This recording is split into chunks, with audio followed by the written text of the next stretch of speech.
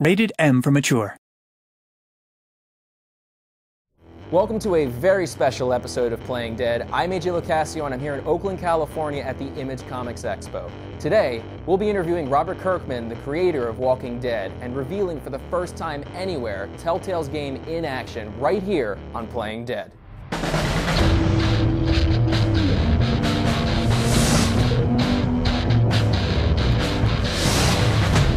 So, Robert, thank you so much for talking to us today. Hey, thanks for having me. This is pretty cool. So, a lot of fans want to know, and I want to know, why is this not a story about Rick from the comic books? Well, I mean, the Walking Dead universe is a thing where, you see Rick's story, and you've seen pretty much every minute of Rick's story. Right. And I don't think, the way the show works is we're changing things up. So you're seeing a different Rick story.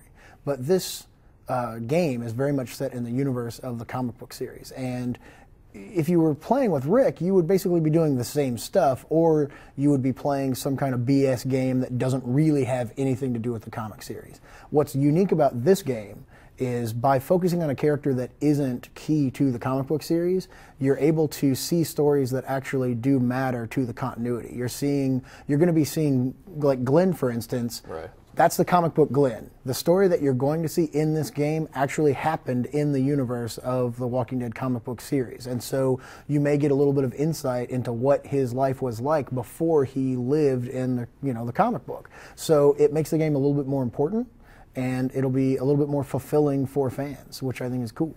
So Telltale's known mostly for, their adventure games, but a lot of people want to know, why isn't this an open world shooter with, guns and chainsaws and what have you? Well, what's your take on this? That's what appealed to me about Telltale.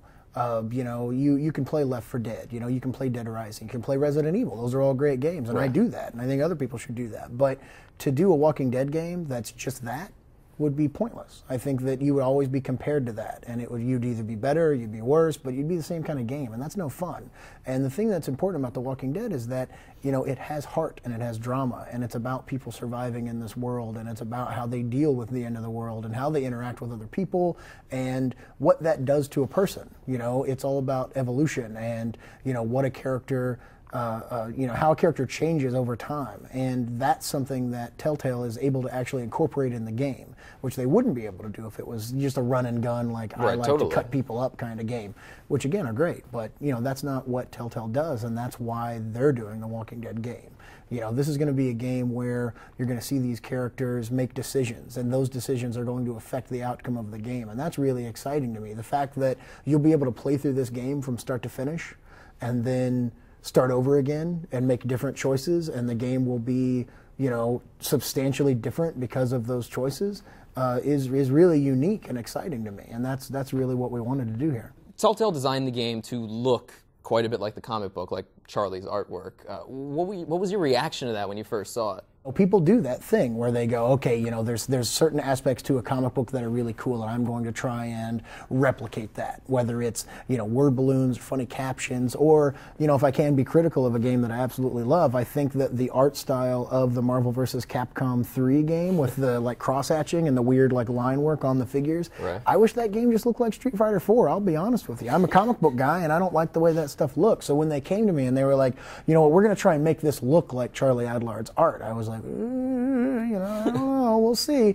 But the way they've done it is just so, I don't know, it's really impressive to me. I think it's a unique look. I think it's something that you can't really get in any other game, and it just looks really cool. And it has a comic book feel, but it doesn't take, a lot of times when people try to do that, they take limitations in the comic book space and they apply them to a medium that has limitations of its own, right. and it messes the whole thing up. But they've taken the best parts of comic books and adapted it into a visual style that I think is really unique and really exciting, and I don't know, it's a cool looking game. I enjoy looking at it. So last year you wrote a book called Rise of the Governor that you co-wrote, right? Yes, absolutely. I co-wrote Rise of the Governor with a talented guy named Jay Bonansinga. Jay Bonansinga. Yes, and it was a cool book, and we had a good time working on it. And now, so with Telltale, you are essentially collaborating with them, but you're not necessarily writing the whole thing. You've got the charming Gary Whitta. Yes, and charming and somewhat British Gary Whitta. Yes, and the writers at Telltale. And you're not. How are you involved with that? Well, I mean, I've learned to collaborate to a certain extent, you know, by working on the Walking Dead show. I've learned that other people have good ideas and I should listen to them more, right. Which is a lot of fun. I'm joking. I mean, the comic book medium is all about collaborating with artists and you know, working together to form better ideas. But it's on a much bigger scale in television, which is kind of cool. And so, you know, being able to interact with people and come up with better stories is a lot of fun. And, you know, when you're doing an adaptation, you always want to make sure that you pick the right team. And when you're talking to somebody, you know right away whether or not they get the idea and whether or not they understand its intent and whether or not they're going to do it justice. And in talking to Telltale, it was immediately, you know, clear to me that, you know, they love The Walking Dead. They know The Walking Dead. You know, they want to do it justice. They're all fanboys. Exactly. And so, you know, knowing that, you know, they're going to do this has been, you know, really comforting to me. And also, like, when we sit down to talk about story, you know, they're pitching ideas to me, they're going over certain things, and, you know, it's always me just going, wow, that's a good idea. Hey, I really like that. Hey, good job, kids, you know? I'm not really that kind of I hope that's what you sound like. Good job, and then you leave. I've got a cigar, like like a news hat, sitting there with a newspaper. You're all brilliant, you'll be stars one day. Drinking coffee like an adult. But like an adult. Whatever adults do, I don't know. But and then they've brought in Gary Whitta to help out and do that kind of stuff, and that's just a really good team. And you know, I love Book of Eli. Gary's a buddy of mine. I think he's a fantastic writer who's also a huge fan of The Walking Dead. And you know, knowing that these guys are not only fans but also, you know, talented writers who, you know, are going to do the thing justice has been, you know, really good for me, you know, because I am a busy dude, and you know, it's very important to me that this game, you know, feel like The Walking Dead and be true to The Walking Dead, you know, comic, and you know, really do it justice. We're going to take a short break to show you what you've been waiting for, a first look at Telltale's The Walking Dead.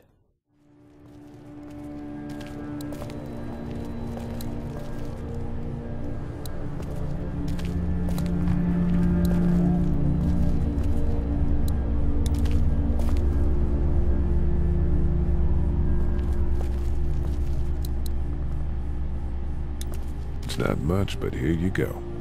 Thank you. Of course.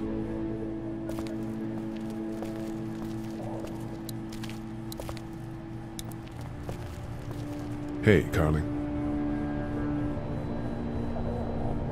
Let me have a look at that thing. Go ahead.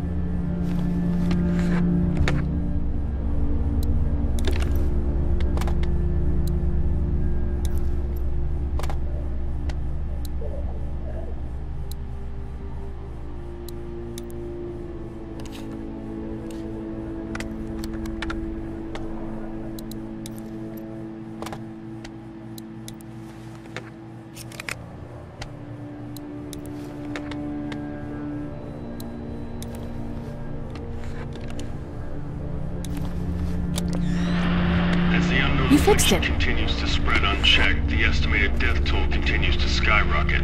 WABE urges you to stay indoors and avoid any contact with individuals you suspect may have been exposed. The station is okay. In the event of a full... my producer's telling me we have to get off the air now. Steve. WABE wishes you and your loved one...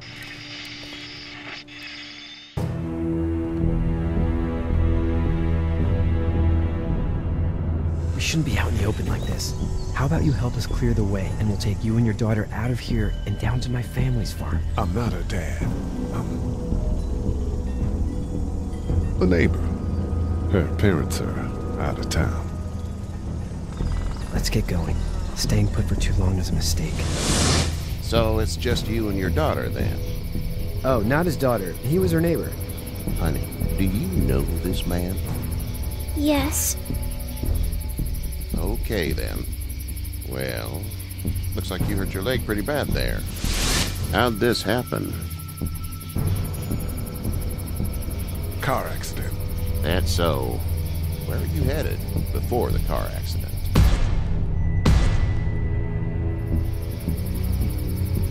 Just out for a drive.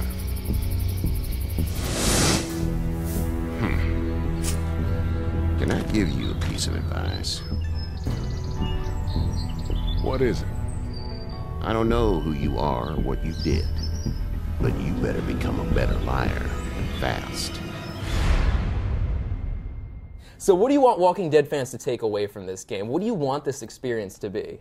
I mean, it's a heightening of the overall Walking Dead experience. I've read the comics, I've watched the show, you know, I've bought the lunchbox. Robert Kirkman. There's lunchboxes? Robert Kirkman is a sellout. Yeah, of course.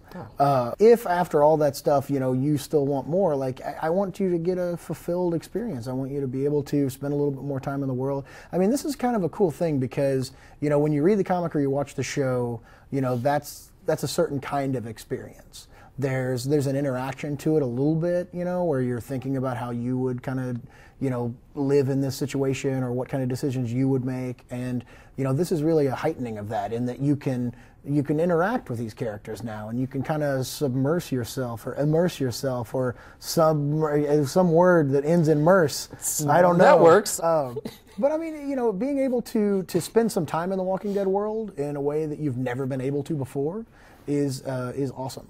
And I think that's what people are going to get out of this game, and that's what I want them to get out of the game. I want them to feel the terror and feel the loss and feel the horrible decisions that you have to make in order to survive. You're a terrible person. Yeah, I like to torture people. Yeah, do I steal this food and make this other person starve so that I can, you know, give it to this person who I want to live? Like, right.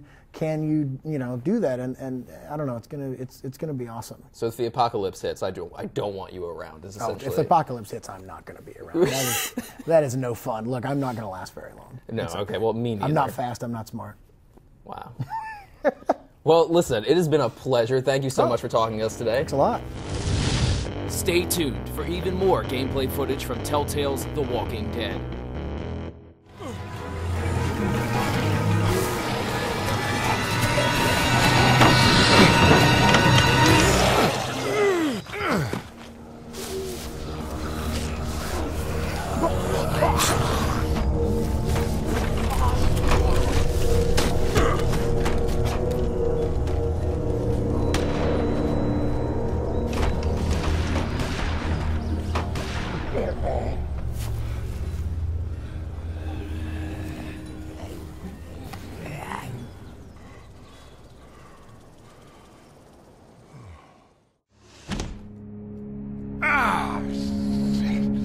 Hello? I'm not an intruder. Or one of them. These people might need more help than I do.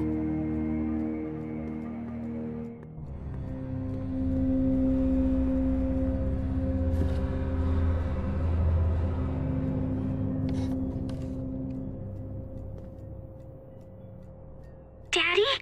Huh?